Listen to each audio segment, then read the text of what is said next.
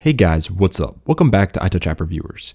In this video, I'm going to be telling you guys about the absolute best ad block for Safari. Now, 99% of my web browsing is actually done in Firefox. I use uBlock Origin and a few other extensions there for security and to block ads. But for Safari, with macOS Catalina coming out recently, a lot of the ad blockers just don't work. uBlock Origin doesn't work anymore. And I was really trying to find a good app. Before, I was using an app called uBlock, and that one was fine, except for the fact that, like on Mac Rumors, I don't know if you guys saw my other videos, it would leave like a big bar at the top where the ad should be, and didn't push the content up to cover it. Now for me, that's kind of a big deal because visual aesthetics are very important to me, and it was just annoying. This AdBlock Pro right here just came out. It's by Crypto Inc., and they make a couple other iPhone apps.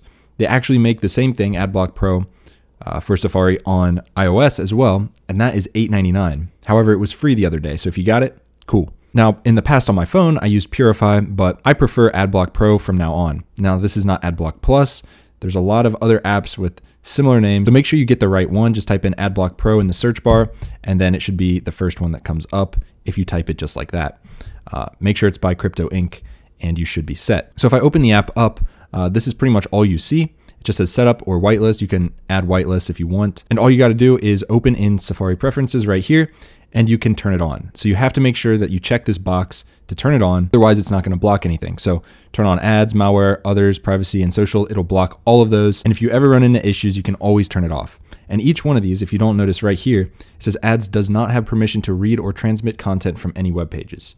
This means that the developer should not be able to see any websites you go to. They should see nothing like that. This is all local, which is fantastic. I would never install any of them that actually allow that to transmit, but all of these have the exact same thing, so we're good there. uBlock also has that, but uBlock's really not that good. I just have it on for now. I'll probably be installing it soon. This is just a quick video, short and sweet, straight to the point, to tell you guys about the best ad blocker on Safari for the Mac right now. Will this change in the future? I don't know. But for right now, I am super happy with this, and I say get it while it's free. It might go up in price. I would not be surprised if this goes up to $10. But even for $10, I think it's still probably worth it. But for free, absolutely. Go get this while you can. AdBlock Pro by Crypto Inc. Great app. Check it out. I'll see you guys in the next one. Now, if you did enjoy this video, please hit it with a big thumbs up and subscribe, and I will see you guys in the next one. Peace.